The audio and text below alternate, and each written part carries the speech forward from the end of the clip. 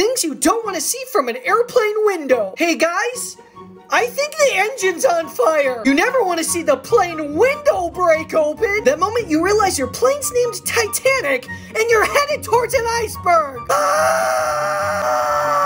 Did a dragon land on the wing of the airplane? Yes, this is your captain speaking.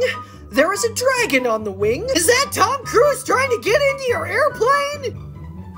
Why are you on the moon? Did you time travel to the time of the dinosaurs? How are you underwater? Is that a ship sailing across the skies? You never want to see that happening.